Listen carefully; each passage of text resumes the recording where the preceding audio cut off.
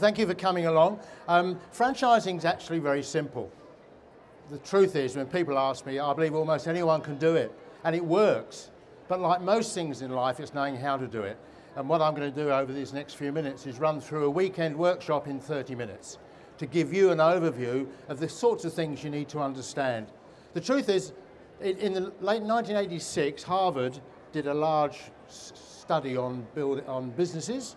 And what they found was, of the number of businesses that start every year, on average, you know, someone has a concept, an idea, and this is where the tree idea is. You plant the seed, you've got a thought, I want to start a business, I think it should be like this or that.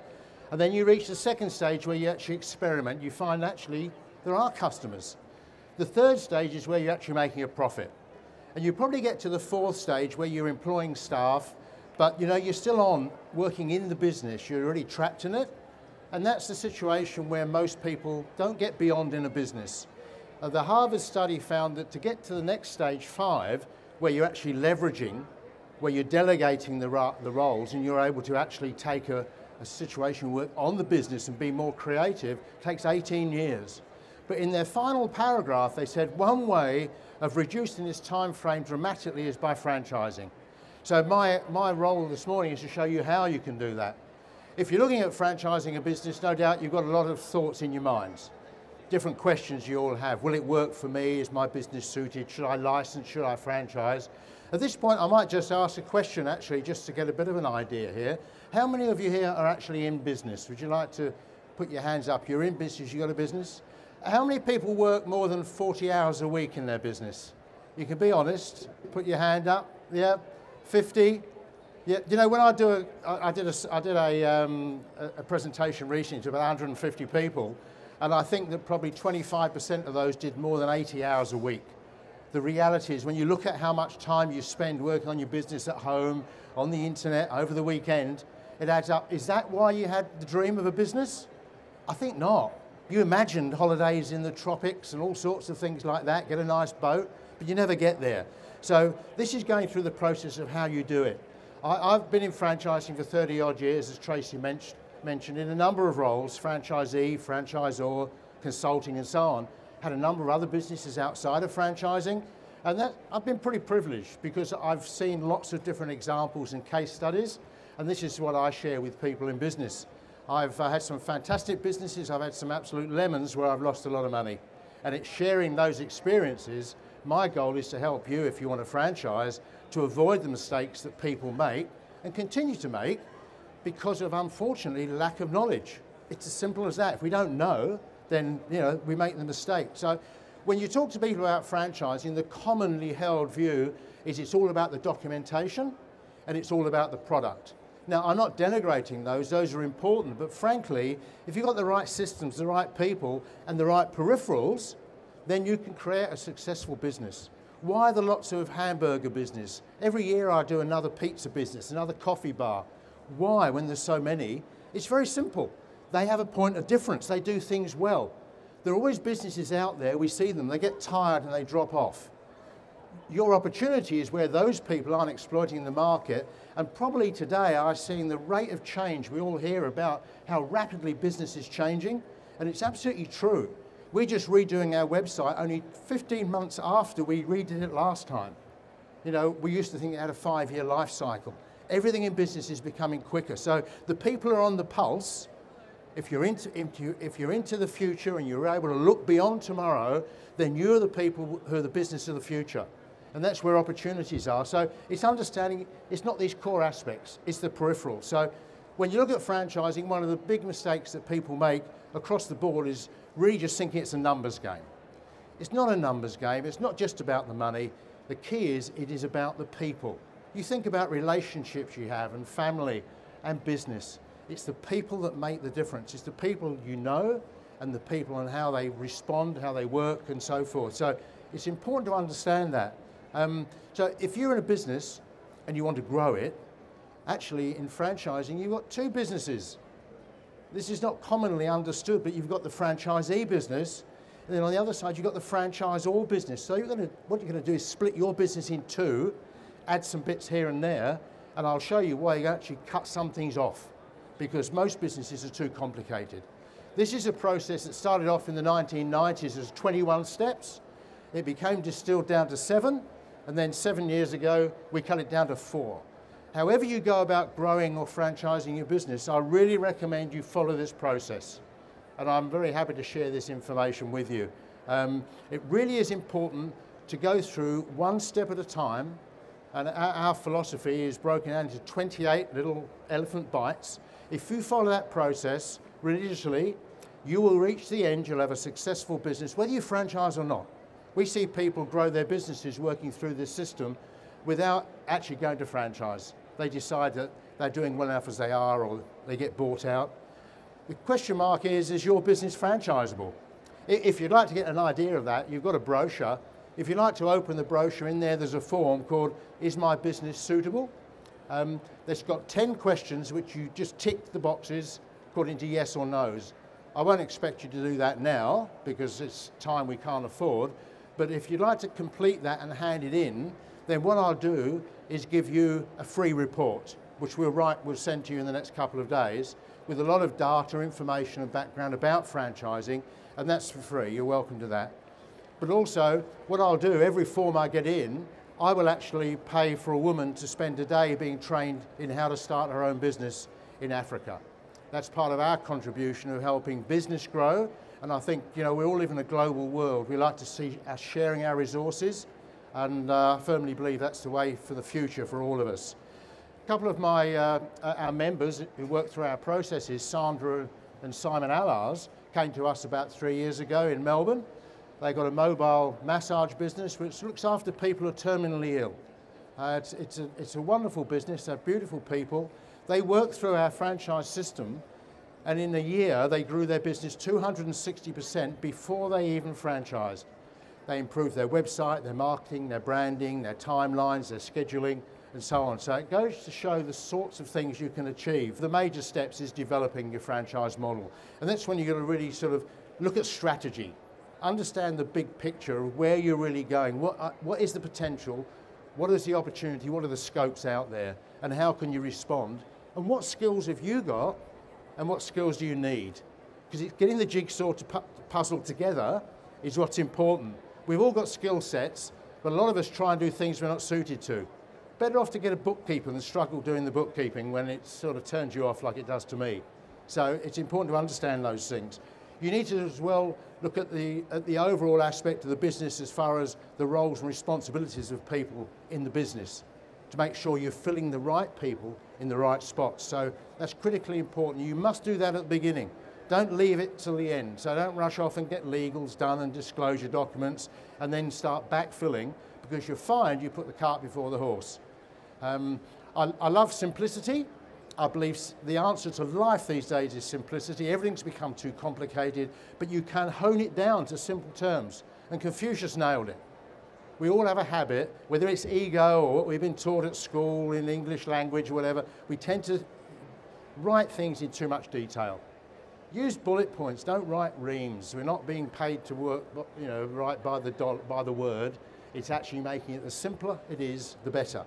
So one of my clients, Annette Corrie, came to us a number of years ago when we were first launching the business. She had a business which she'd only launched herself a year earlier, never been in business before, but she'd learnt, she was determined, beautiful lady, and she realised that her first franchisees run off their feet, because what she did was the wedding ceremony and helped people with their wedding breakfast, the dinner afterwards. And she realised that actually, when we were talking, Annette, isn't this 2 businesses? So she split it in 2 and had 2 franchise groups. And that's often the case with a lot of businesses. When I worked with Jim, he did lawn mowing. I think he follows me today, but now I think he told me the other month that he's got 56 businesses. So that really is taking it to the extremes. But what he's achieved from franchising is amazing. Annette is a wonderful lady. She's now sold her whole franchise group. She's now become an international fashion designer with her own brand.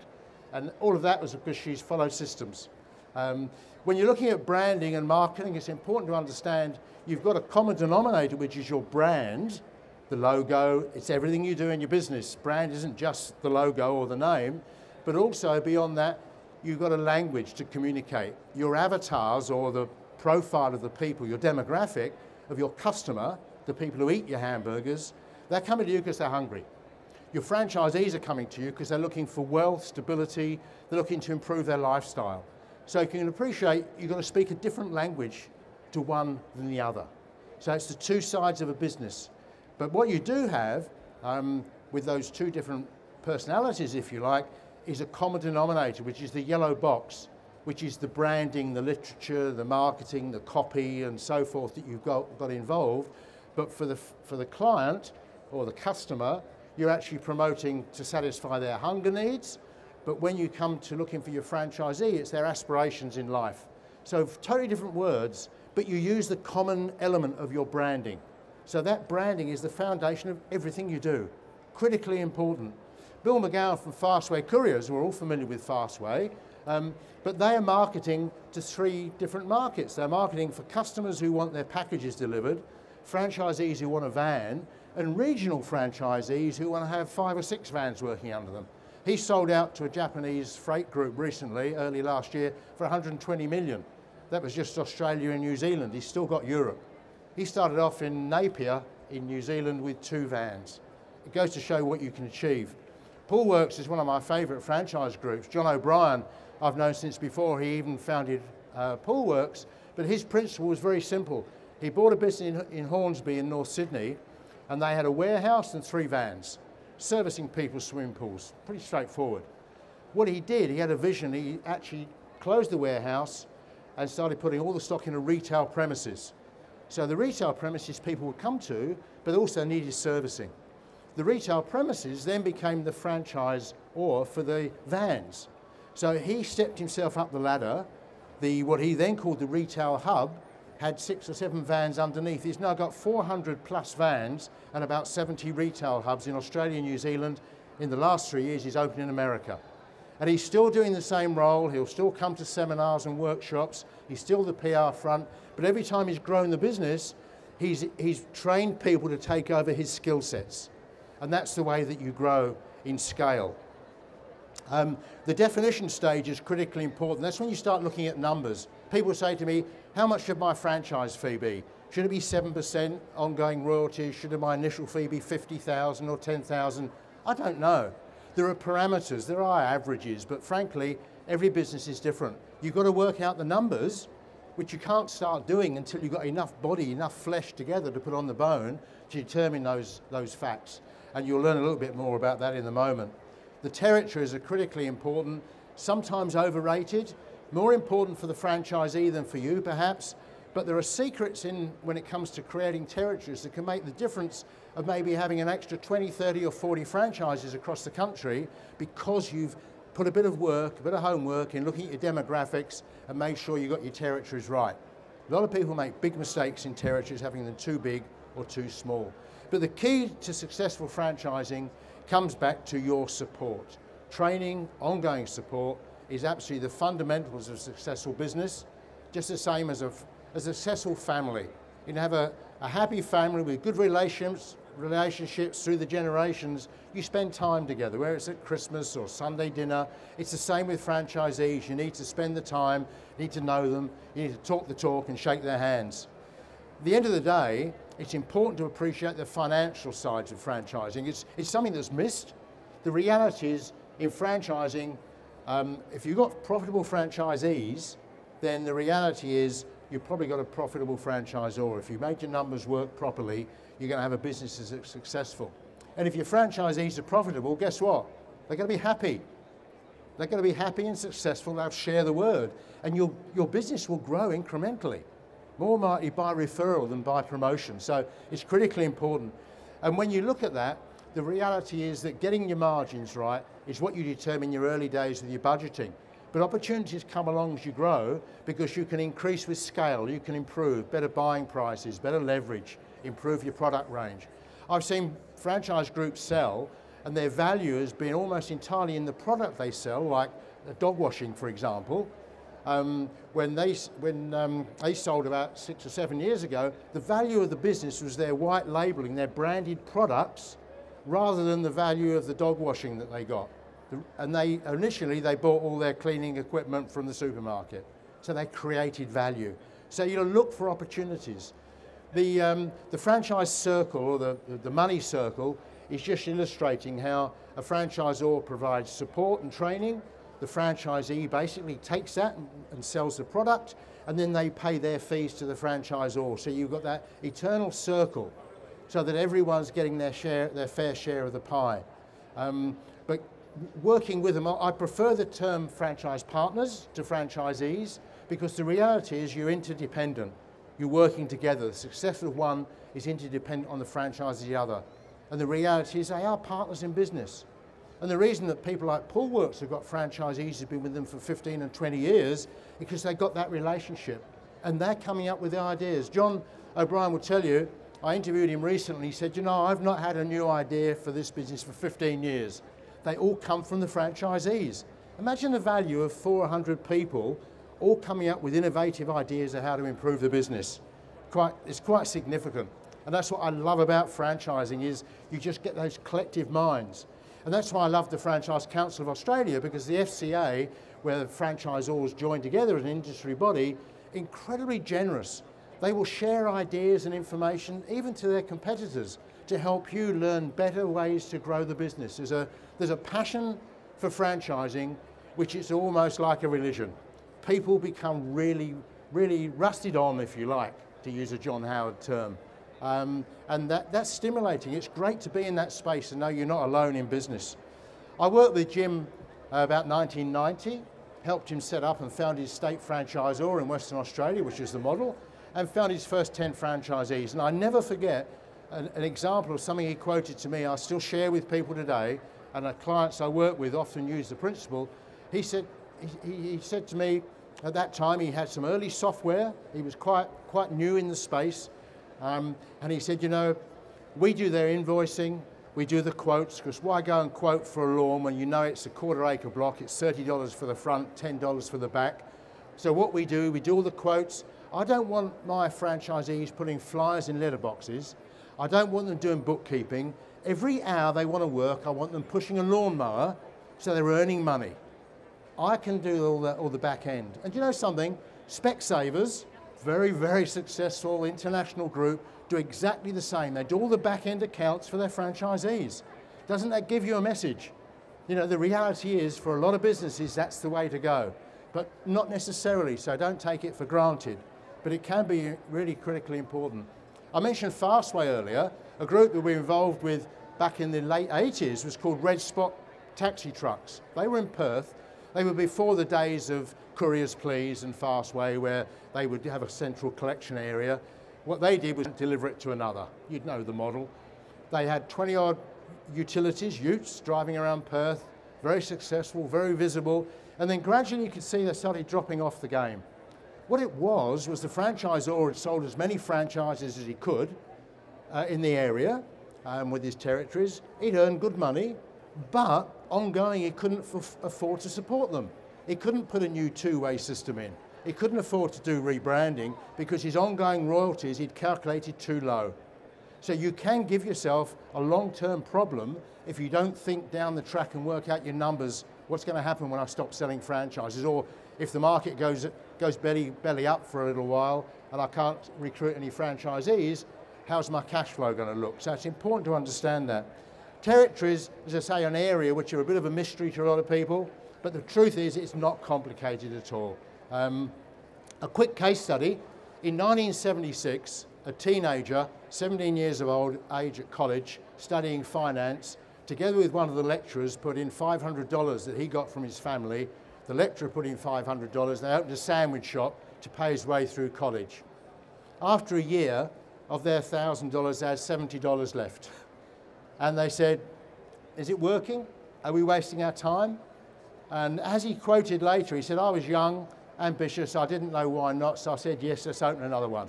So what they did was open another one, quite nearby. After 2 years, it was doing better. The first one was still open, not doing brilliantly. They opened a third, but they did another thing as well. They changed the name from Pete's Subs to Subway. And that's the story of Subway. Fred DeLuca, still involved with the business today. They got 45,000 outlets around the world, open 2,500 a year. And they're all opened with a container that arrives from the States with everything in it, down to the tiles and so on. They use a concept which we've coined the Olympic rings. They opened one area, the one with the blue circle. Then nearby they opened another one. And then nearby they opened the black one. Now, why is that such common sense? Because the people in the yellow area had already seen the brand. So they felt familiar, they felt comfortable. And then when the black area opened, that increased. When they came to Australia, a couple bought the rights for Australia, opened in Perth, Melbourne, Sydney and Brisbane, went broke in a year. After that, Subway sent an executive over and they started again doing this. And this is what they do to today, a hub. So they open one outlet. If you prove to be successful, you can have up to 7. But they always build them in clusters, so you've got that familiarity. Does that make a lot of sense? I've had clients who've flown across from Perth to one of our weekend workshops and said, Brian, I'm over here to see a prospective state franchisor for Queensland or someone for the Gold Coast. I said, that's fabulous. I think you should have the weekend workshop and we can talk before you commit yourself to that. And they've realised that actually they should sell franchises in Perth first, because trying to spread yourself across the country before you've learned to be a franchisor is a bit ambitious. So it's important to understand that. Some numbers. You know, if you think you can put 10 or 12 into Brisbane, the truth is you can probably put 15 or 20. Extrapolate that across the country. When you look at country areas like Townsville and Mount Isa, you can probably put 150. It's amazing how many outlets you can get if you plan properly and you grow at the right speed and manage it. The design stage is when we get to nitty-gritty operations manuals. Operations manuals and systems really are one of our passions. Prue and I run this business and so forth. We have a really firm belief that most operations manuals we see today are so woefully out of date, so inadequate, not just because they're too long, but because they're hosted on the wrong platforms. So we have a digitized system in the cloud, very, very simple, where you can upload all your manuals, you can have videos and PDFs and audios and so on, and that's the way to the future, keeping it really simple. Your legal documents, you need to brief your lawyer, you need to know what you're talking about, because lawyers aren't business people. They may draft a brilliant document, but the truth is, if they haven't been in business, professional as they are, and I respect them and employ them, obviously retain lawyers, the truth is they don't understand the nuances, which is where we work together to mentor, and I think you need someone to mentor you through that process. Otherwise, you'll end up making, inadvertently, what could be very, very expensive mistakes. Retail Food Group, in the news for the wrong reasons at the moment, but one of our lawyers about 3 years ago managed to get one of their franchisees who had 9 stores actually out of the system because their franchise agreement at Retail Food Group was not enforceable. It had holes in it. The lawyer said to me, I could drive a truck through it. How much money do you think that cost them because they had an agreement that wasn't enforceable? It cost them millions. So if they'd only put the research in at the first point, done it properly, got commercial as well as legal advice, I think they may well have saved themselves a lot of money and a lot of upset franchisees. When you come to launching your business, it's important you do it properly. It's critically important you don't go out there and get too big too quickly. I don't believe you need to constrain yourself, but your first couple of steps, you need to take time. You need a pilot, someone to be there, be the first franchisee who's going to pressure test. Use those systems so they can really, they see them from a different point of view. They're coming from the other side of the fence. One of our great clients, National Drones, is here today. I was just talking to Brad, and he came to me with his partner Kevin and said, we want to have 25 in the first 2 years. I said, wow, that's ambitious, but boy, let's start slowly, quickly, slowly. They came to us at Christmas, they started their operations manuals, they came to the Sydney Expo, 3 months, so they were at an expo, that's how long it took them to get started. And then woe be gone, in 18 months they had 19 franchises because they learned the system, the processes, and today they've got an amazing business. He just told me they had 180 inquiries in January alone. Why? Because he built the system right to start with. So it's important to understand these processes are critical. One of our clients who actually sold out to a national cleaning group who respected his systems and wanted him to join them, he didn't really feel that he had values that were in sync with them. So he said, no, I don't want to sell. They actually came back to him and bought him out for a very attractive figure. So it goes to show. Looking at franchising, when you're recruiting your first franchisees, follow a process, make sure you have sufficient information, make sure you're transparent with what you do, with what you tell people, and make sure you do follow those processes and recruit the right sort of people. use psychometric testing, use disc profiles or whatever tools you might want, but make sure you just don't really put on franchisees on the sense you think they're the right people. They look right. I've employed people, and I'm sure most of you have in the past, you thought were right, but you know what? It's because we empathised. It wasn't because they were good at what they did. Sometimes you want a total opposite to yourself. Someone who's got a totally different view of the world because they have different skills. So moving forward, however you go about growing your business, however you go about franchising, if you follow this process, I guarantee you've certainly got a much higher rate of success that you'll probably achieve.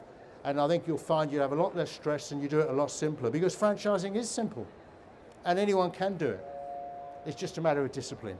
So if you want to take what you've got now as a business, grow it and expand it, replicate it into several businesses, then that's the opportunities there for you. There isn't time for questions today, but I will be over just behind you on the left on stand B21. You're very welcome to come across there and to ask questions, but also I've got a book. You're welcome to get a copy of our book. It's available on Amazon, but we have it here free this weekend for people who are here, called How to Franchise My Business Simply. You're welcome to a free copy, and it's written entirely for people like yourselves who are researching franchising. Every copy of the book that goes, we will be actually paying for a woman to be trained for a day in running her own business in Malawi and Zimbabwe, so that's our contribution. If you're interested in Microloan Foundation, we've got brochures as well, and if you're interested in systems, we've got our electronic in the cloud system. So that's a summary of what I've really got to share with you now. I hope you found it helpful, and good luck in franchising, good luck in life and business, and thank you for your time. Really appreciate it. Thank you.